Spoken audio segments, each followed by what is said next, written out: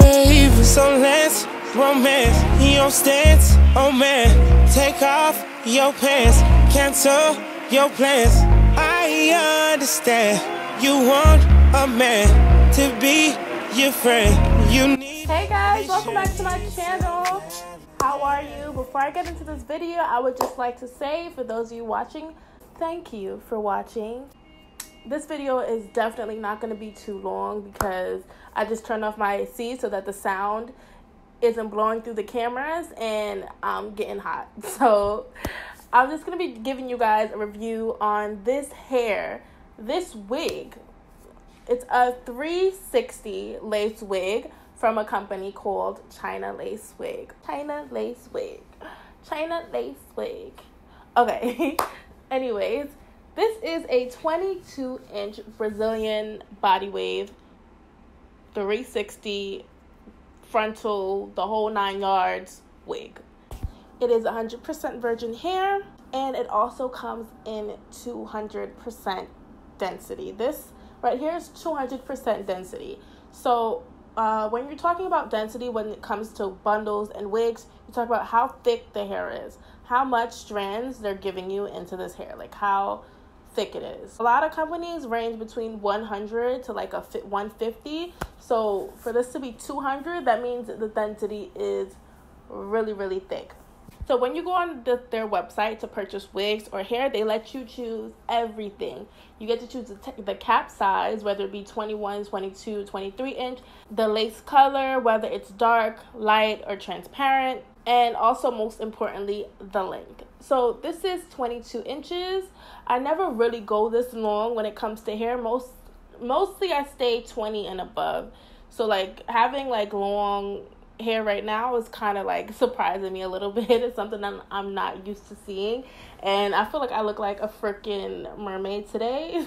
Comment below if I look like freaking the Black Ariel, or Ariel and Princess Tiana mixed together with this hair. So inside the wig comes with a front lace for the frontal, a back lace for the back of the head for the 360.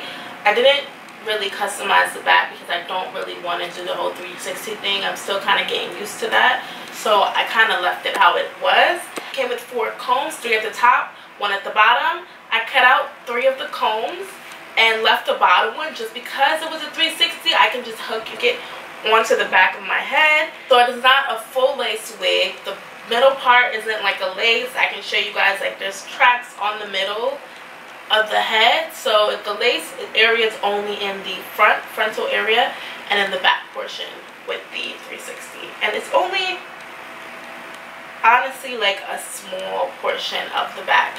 So let's get into how I styled the wig. I plucked the frontal to make it look more natural.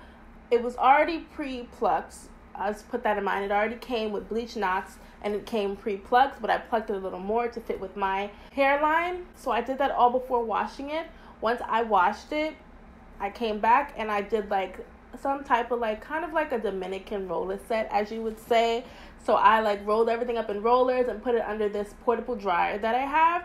I wouldn't recommend you guys buying this dryer because you can't use it on your own head. It's something you put on top of your head and you stick a blow dryer through the tube, and the blow dryer is what makes it hot and goes into your head.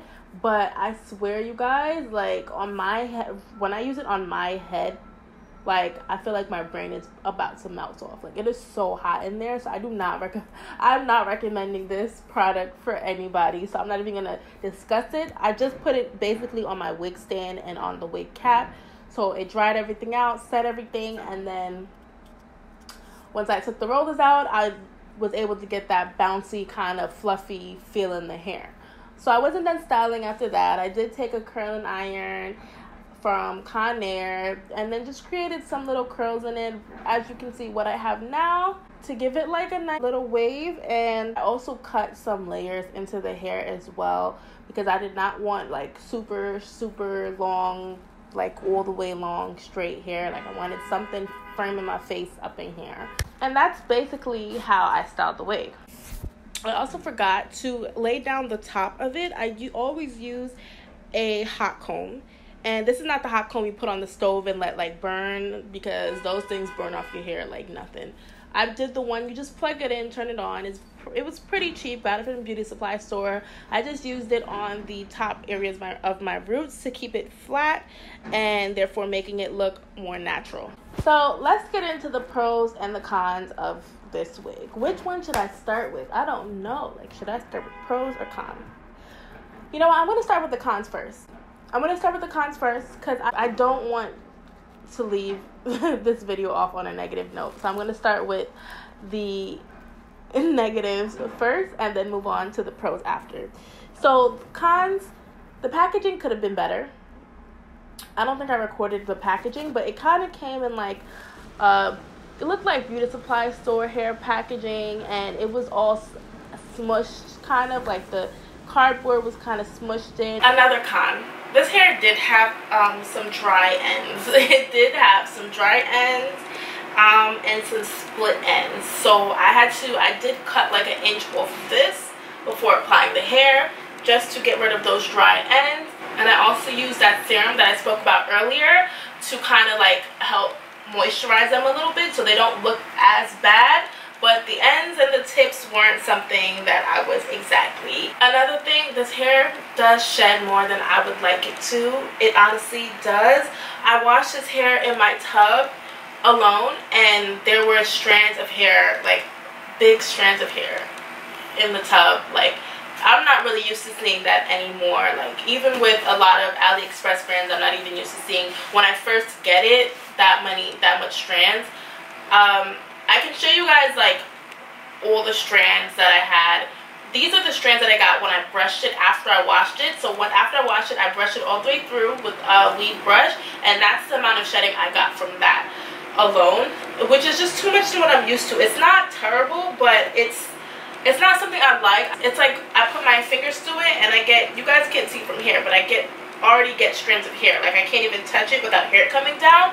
And I'm wondering if that has something to do with the density of it. Like, maybe because it is a lot of hair is going to come out. But now that I think about it, I'm not exactly sure. I don't think so. So that's something I definitely want. I'd say the company itself should work on. Definitely should not have this much shedding with the hair. So it's not excessive. Like, don't get me wrong, it's nothing crazy. It's not like you're gonna be getting balls of hair every second, but it is more than it should be for brand new hair that I've never used. You know what I'm saying? And that makes me kind of almost regret plucking it. For if you're a new wig wearer, I recommend don't even customize it. Just let it be on its own, and maybe cut some baby hairs in and then put it on, because it's like, after, I didn't pluck too much, but I feel like plucking it is gonna make the shedding even worse if it's like this first starting out. So now let's get into the pros, the happy part, the good specs of this hair, you guys. So pro number one, I like the wig construction. I actually do like the wig construction. It's very secure, very comfortable. It's nothing I had to customize when it came to the lace. As soon as everything, I cut the lace off and it fit perfectly onto my head. When it came to gluing everything down, that's one thing.